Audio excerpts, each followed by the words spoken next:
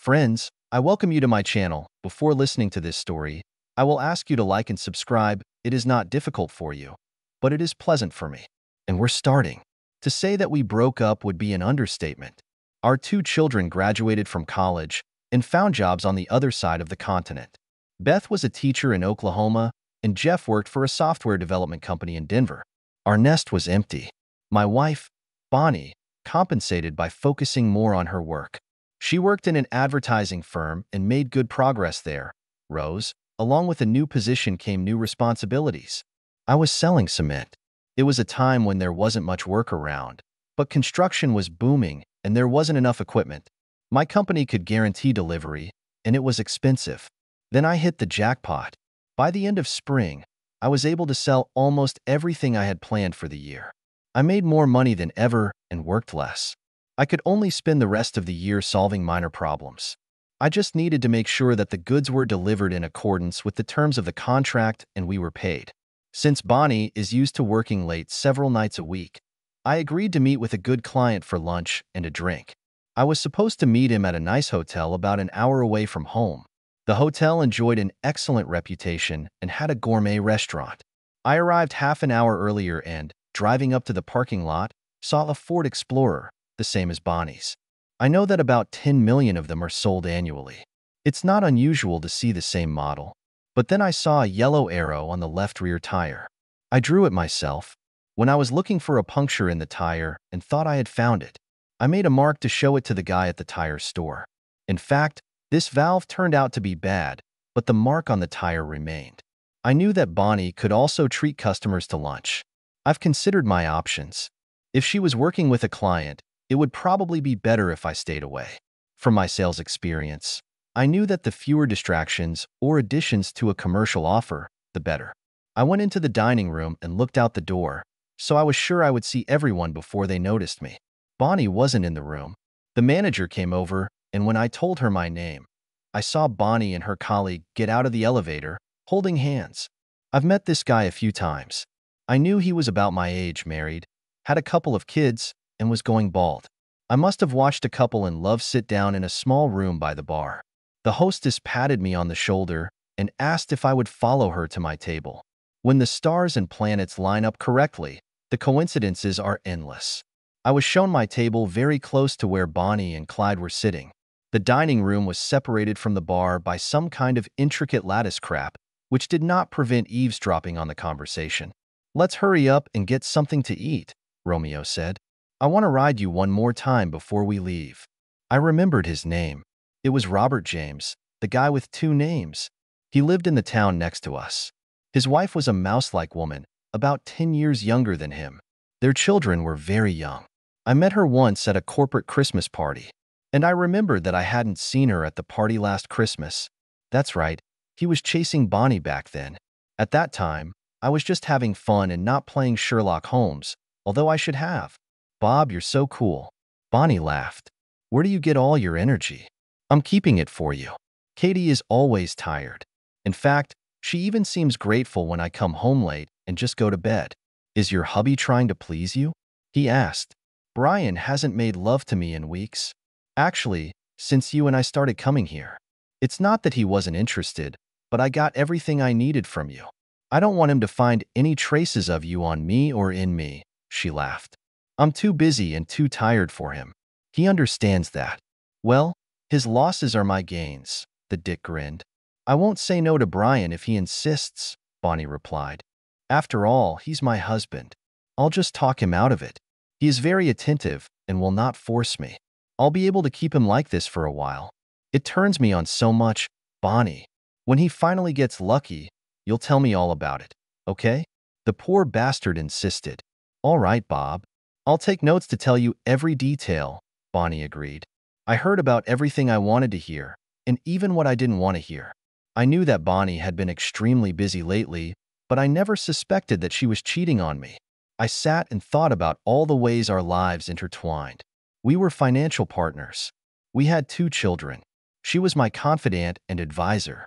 It never occurred to me that her suggestions and advice were less than sincere and did not take my interests into account. We are lovers, well, at least we were. I had to rethink a lot. Fortunately, They quickly ate a sandwich and returned to their room before my client arrived. He was a loud guy and would have given away my presence if Bonnie was still behind bars. Even after my lunch and negotiations, I was home before Bonnie. I decided not to tell her that I knew about her game. I had to think it over and decide what was best for me. I realized that for the first time in years, I had to make some pretty dramatic decisions without Bonnie's advice. It was clear that I had to think about creating a life for myself in which she would no longer have a place. I needed to learn more about myself and what I needed to be happy. It was almost 10 o'clock when Bonnie returned home. By that time, I was watching TV and felt very sorry. Why should I stay at home while she makes love to the hell out of her eyes and has a good time? I needed to work on my life. "Hello, darling," she greeted me, kissing me on the cheek. I realized that a kiss was already much more than I wanted from her. I'm not the kind of guy who's willing to share his woman, at least not reluctantly. Because she was making love to another guy, I no longer felt like she was mine. I also didn't feel her loyalty or devotion to her. This connection was severed. It saddened me. I couldn't deny it. She told me what a hard day she had had and went to bed. I was sitting in front of the TV trying to decide if I should try to get revenge, and if so, how? I thought about it until late at night. I finally admitted to myself that she had been my wife, partner, and lover for too long to try to hurt her. We had 2 children. She was their mother. She took care of her needs. I needed to focus on my own. After many years of marriage and parenting, I'm used to taking care of my needs last. Now it was more important that I take care of myself and take steps to make my life the way it should be. Focusing on revenge would be a waste of my efforts and time. My happy life will be the best payback. I slept very little that night. I got up early the next day. He left the house before Bonnie got out of bed. I really didn't have the heart to see or hear her. The problem was, where should I go? I didn't even know that many places are open at 6 in the morning. Driving down some street, I saw several cars in the parking lot, and it wasn't a donut shop. I looked at the sign above the door and saw that it was a gym. On a whim, I stopped and looked around the place. The girl told me that it is open from 5 in the morning until 11 at night. I thought it would give me the opportunity to come here and avoid Bonnie most of the time. I signed up. I went to work feeling a little better than I had since I saw Bonnie with her dumb bastard. I started my personal journey to the next stage of my life. I heard a few guys talking about their golf game at lunch. I played golf before I got married, but raising children took up all my free time and energy. I haven't played for over 20 years, but I joined the conversation and was invited to play with them on Saturday. I left the office early and bought myself some golf clubs. I heard that TaylorMades are very good, so I spent almost $1,000 on a good set, bag, shoes, umbrella, balls, t-shirts, towels, and everything else that could be useful. It was the first time in many years that I had done something special for myself. It was great. Then I bought something for the gym. I decided that I would lose a few pounds and maybe add a few years to my life. If I go on dates again, I need to look my best. It was after 8 when I brought my purchases home. "A golf club?" Bonnie asked. "Have you been there? I was worried that you weren't home when I came home from work." "Yes, I'm playing golf again," I admitted. "You don't usually come home this early, so I thought I might be a little late one day." "I'm not complaining, Brian. It's good that you have somewhere to go. You work hard enough to deserve it," Bonnie said. "But you left early this morning. I'm just wondering if anything has happened. What could be wrong, dear?" "A good home, 2 beautiful children, a loving, faithful wife. This is what every man hopes for, but few have," I boasted. Bonnie gave me a quick glance. Obviously, she didn't see any signs that I suspected her, and she smiled. By the time I laid out my purchases, I realized that I was very tired. I didn't sleep well and got up early. "I'm exhausted," I told Bonnie. "I'm going to bed. See you tomorrow." She was surprised. It was about 9 o'clock, and I never went to bed before the evening news. She should be happy, I thought, and immediately fell asleep and did not hear when she went to bed. The next morning I got up at 4:30. I took a shower, shaved, and went to the gym a few minutes after 5. I tried all the simulators and chose a few that worked on the parts of the body that I needed the most. I used a treadmill for a while and was shocked at how tired I got. I started training on time. I was surprised by how many people were training so early. I found them friendly and helpful. It was like a subculture that shared similar goals and supported each other's attempts to achieve them. I got sweaty, took a shower again, and went to the office. After work, I went to the training field. I took some of my clubs out of my bag and spent an hour hitting golf balls. It didn't work out well at first, but soon I developed a rhythm and hit the ball pretty well. I realized that improvements in hardware over the past 20 years would help my game. I stopped at a small diner, had a leisurely dinner, and headed home. It wasn't even 9 o'clock, and I had already gone to bed. Bonnie wasn't home, but I realized she was probably in bed with a piece of shit. That was the last thought I remembered before it was time to get up and go to the gym. Bonnie was sleeping next to me, so she must have made it home at some point.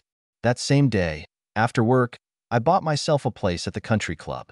Then I went and played there with another guy looking for company. It was about 8 o'clock when I got home. Bonnie was annoyed. "Why didn't you tell me you weren't coming home right after work, Brian?" She demanded an answer. "Where are you going so early in the morning? Have you checked your answering machine, Bonnie?" "I left you a message, the way you usually do," I replied. "I go to the gym on 5th Street in the morning. I've become too bloated." I realized that she felt stupid for not even thinking about listening to the message. The shoe was on the other foot. I should have checked my answering machine, but you never leave messages like I do, she protested weakly. You never said anything about going to the gym. You should have told me. I can go there too. Well, darling, please, but it looks like you're already giving your best all day and you're already falling off your feet by nightfall, I replied. Do you want to get up at 4:30 and go to the gym? Is this a passive, aggressive way to get me to make love more often? Bonnie asked. That's what you mean when you say I get tired at night, isn't it? That's not really the case, I replied with a wry smile. I'm trying to improve my health. Everything is simple and clear. I invite you to join me. So you're not trying to make me feel guilty about not being in love? Bonnie repeated. No way, Bonnie. I am very attentive, as you well know. You work a lot and under stress. You're exhausted when you get home, I reasoned. I understand everything perfectly. All right, Brian. I had a pretty good day today. And I'm not that tired today, if you know what I mean, she smiled shyly. The thought of making love to her made me sick. Well, that's great. And I got up early, practiced, and played golf. I'm literally gutted today. And I'm going to go to bed, I told her. Bonnie was stunned. In all the years we spent together, she always determined when we would make love. I never refused when I was offered. She assumed that I would be delighted with the dice she would throw me. I left her standing, speechless, and I felt like I was finally gaining control of my life, and it was great. I started playing golf right after work when the weather allowed. I thought Bonnie would like that. This gave her the opportunity not to leave the house in the evenings. Over time, my game improved and I played better than some of the guys who have been playing consistently for the last 20 years. I attributed some of my successes to the gym. I could go faster and further. My stomach, chest, and shoulders got stronger, and it helped me beat the crap out of the golf ball. Soon a woman a couple of years younger than me came to the gym. We immediately found a common language and worked on simulators together. We encouraged each other and joked. The training has become better and more interesting. Her name was Tiffany, and she was a lawyer. She worked for a small firm in another town not far from mine. In the end, she told me how one day she came home from work early and found her hubby doing dirty business with a married neighbor. She divorced him and moved to her current home a few blocks from the gym. Her 2 children were in college, and she decided it was time for her to improve her life and health. It took a few days before I plucked up the courage to tell her about my situation. She listened and did not express any opinion. She just nodded, as if it were an old story. Bonnie started complaining about me playing golf late and going to the gym early. I don't think it really bothered her, well, except that she was worried that I was happy and enjoying life. She wanted a monopoly on happiness, and I think she felt like she was losing control of me. We haven't had dinner together just a few times in the last month, she said one evening when I entered the house after dark. You spend every night playing golf, unless it's raining like hell. Do you want to have dinner together every night next week? I suggested. It doesn't have to be every night, Brian, she said. We could just plan one evening. I'll have to work late anyway. I see. You want me to take my mind off playing golf one night of your choosing. Then let's plan for Tuesday night. Will it work? I never know in advance. It happens in different ways. I have some important clients that I work with, she pouted. Bonnie, you don't want to dedicate any particular evening to me, but you want me to sit and wait for a window in your schedule to have dinner together. My time and hobbies are important to me.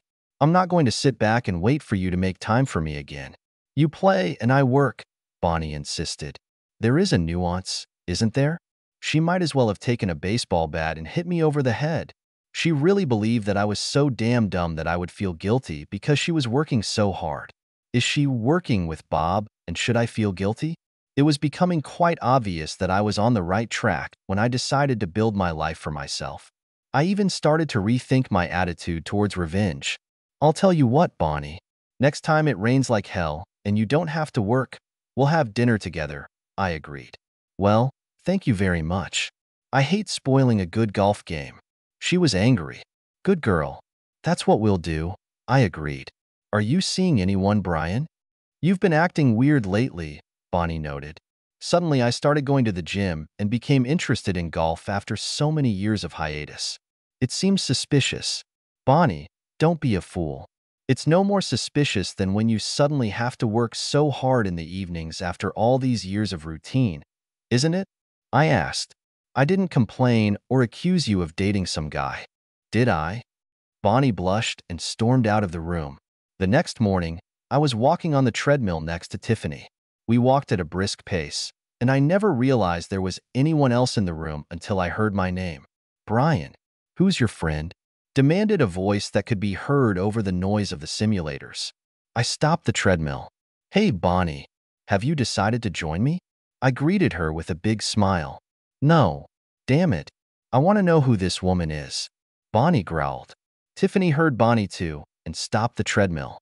She walked over to where Bonnie and I were standing. Hello. I'm Tiffany Blunt, she replied, holding out her hand to Bonnie. Bonnie was suspicious, but uncertain. She was surprised by Tiffany's frankness. A woman involved in an affair will not be so friendly. Of course, Bonnie should know all about it. She slowly took Tiffany's hand in hers and shook it. Hi, Tiffany, my wife replied. I'm Bonnie, Brian's wife. We've been married for 25 years. Do you work with Brian?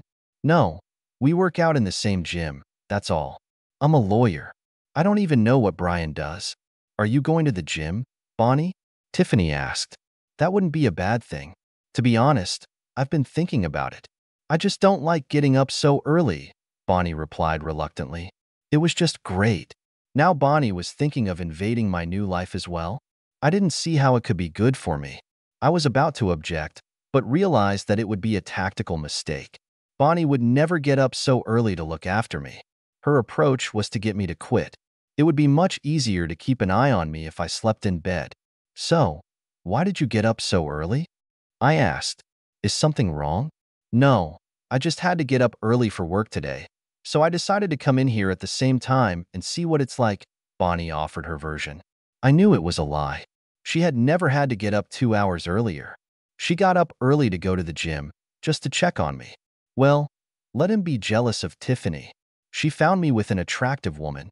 Bonnie will understand everything the right way.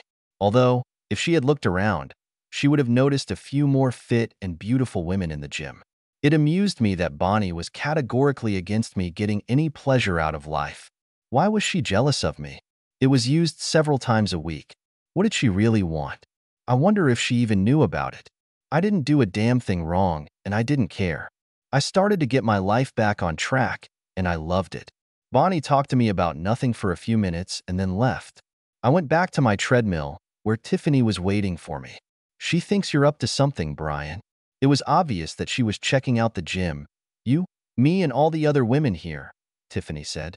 People always project their behavior onto others. If they cheat, they assume that others are cheating too. Your wife doesn't trust you at all. It's ironic, but very typical. My husband has always been jealous of me, for no reason. He was unfaithful, so he thought I should be unfaithful too.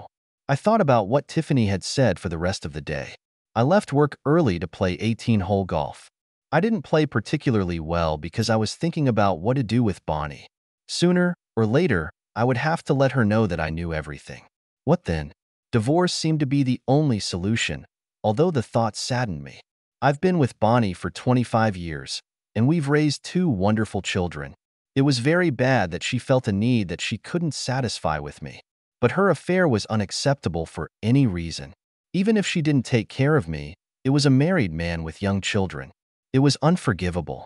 When I got home that night, Bonnie was all smiles. I even wondered what she had planned, since she rarely behaved so warmly, at least with me. Soon she was sitting next to me on the couch, sipping wine, and I was enjoying a cold beer. "Brian, we haven't made love in months. Don't you miss it? Don't you want to make love anymore?" "What is it?" she asked. I've been expecting this question for weeks. It took her a very long time to express her surprise at my celibacy. "Bonnie, I'm a realist. I directed my energy to other things. Things that don't require anyone's permission, participation, or pleasure. It really frees me up. You've been giving me all kinds of signals that you don't need anything. I don't believe that this is something I need to ask for, fight for, or pay for. Honestly, it's not worth it. So you think it's my fault, Brian?" Bonnie snapped. "I've been working hard, and you haven't been very romantic lately. You're always playing golf or going to that damn gym. You haven't even hit on me in a couple of months. I suspect that's what's bothering you, Bonnie. I didn't ask, so you couldn't refuse me. It robs you of the pleasure of refusing me in bed when I don't seem to mind, doesn't it?" "That's not true, Brian," Bonnie exclaimed. "If you don't get a woman in the right mood, she won't want to make love." "Well, there shouldn't be a problem if that's the case. Until I get on my damn head. It's just not going to happen." Now Bonnie was really stumped. She was trying to make me want to make love to her. She wanted me to be romantic. The thought didn't appeal to me. This game didn't turn me on anymore. "If you don't want to make love to me, Brian, I have to assume that you might be having an affair," she said. "I'll fucking burn you if you're having an affair. Keep that in mind." She made me angry. I couldn't believe she was such a hypocrite. She was fucked 2 or 3 times a week, and she was angry that I might think the same thing. What kind of logic is this? At that moment, I decided to take revenge. "I'll tell you what, Bonnie. To prove it to you, let's go to our lawyer and draw up a contract stating that if I cheat on you at any time, you will receive the house and all our savings. If I am so terrible, spouse, I must suffer for my rash actions," I suggested. "Does that sound like a man having an affair?" "I think you could suggest doing this just to get me off the track, Brian. I know how treacherous you are." "I think I'll accept your offer," she agreed. "All right," I replied. "I'll call my lawyer tomorrow and set up an appointment. I'll tell him that we want him to be able to complete the paperwork when we arrive." There was no future for our marriage. I knew I couldn't ignore Bonnie's infidelity anymore, but I hadn't wanted to take the steps necessary to put an end to it before. It took a while, but now I was ready to take the next step towards getting my life back. 3 days later, we arrived at the lawyer's office. I went there from work, as did Bonnie. When I entered, she was in the waiting room. I sat down next to her and smiled. A few minutes later, the secretary escorted us to the lawyer's office. We exchanged the usual pleasantries and got down to business. I was curious to see Bonnie's reaction to this suggestion. "It's a little unusual, but, of course, you can do as you want," the lawyer began. "I have a document stating that each of you will lose the right to your home, savings, or pension of the other if you are found to be unfaithful to your marriage vows. The offended spouse largely receives all the common property." I watched the lawyer's words sink into Bonnie. Her smile disappeared and she became worried. "Any of us?" "What is it?" she asked. "I thought it would happen if Brian cheated. Why did you include me?" "My instructions were to draft the document that way, Mrs. Myers." "Do you want Mr. Myers to be the only one responsible, not you?" he asked. "Yes, that's what I expected," Bonnie replied. "What are you doing, Brian?" "I really don't see a problem, dear," I replied. "You wanted something that would protect you if I got lost. It sounded like a good idea, and I thought it would be just as good for both of us. Is there any reason why you can't sign up for this? Is something wrong?" I showed my best game. I even seemed sincere and unsuspecting to myself. Will she fall into a trap? "I just didn't know that I would give up my rights too," she replied. "You mean you want me to give up my rights, as you call it, but you don't want to take the same punishment yourself?" I asked. "Why are you so reluctant to sign this document?" but at the same time you so want me to sign it. Is there anything I need to know? Now she was excited. I could see the thoughts running through her head. Like most unfaithful spouses, she really believed that she would never be caught and did not want to arouse suspicion by refusing to sign what she wanted me to sign. Of course not, Brian, Bonnie assured me. I will be glad to sign it. With a stroke of the pen, her fate was sealed. I quickly signed the contract, and our lawyer signed as a witness and notarized the document. He promised to send us our copies, of course, along with his bill. Let's stop for a bite to eat, Bonnie, since we've already left work, I suggested. It's been so long since we went to dinner together. I can't do it tonight, Brian.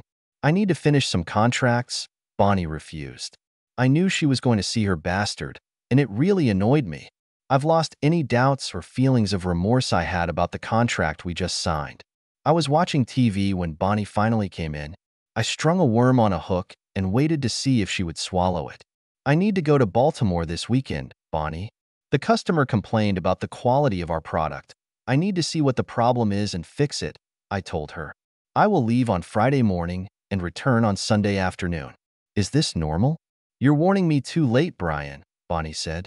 But if you have to go, you have to go. I'm just going to spend a quiet weekend at home. I knew she was thrilled, but she also knew it wasn't worth showing it. Why not be naughty, as she knows how, and at the same time keep everything normal? On Friday evening, I quietly opened the door of our bedroom and entered the room. I reached out and flipped the switch. Bonnie blinked at the sudden light and looked at me. Hi, Bonnie. How are you, Bob? I asked rhetorically, entering the room. Bonnie, I have something for you. Although, actually, this gentleman has something for you. The constable I hired to serve the divorce papers came up to Bonnie and served her. He nodded to Bonnie and left the room. Bonnie finally realized that she was in a somewhat compromised position and slipped under the covers with him. She tried to speak, but there were no words. I don't want you to feel left out, Bob, I continued. Your wife is here and wants to say a few words to you. Mrs. James, you have the floor, I smiled, taking a couple of steps to the side so that everyone could see the wife of this dick standing behind me. You pathetic bastard. Never come home. My parents were right about you, asshole. I'd like to rip off your sausage and feed it to you. You'd rather use that old cheater than your own wife. She shouted. Bonnie flinched at her words, but made no protest. She and Bob just cowered under the sheets while his wife was shitting. You can keep this sloppy fool, because I'm divorcing you, and I'm pretty sure I'll get a good settlement. Mr. Myers was kind enough to give his testimony if I needed it. I'm sure the constable will be a good witness too. I promised Mr. Myers that I would keep this shit away.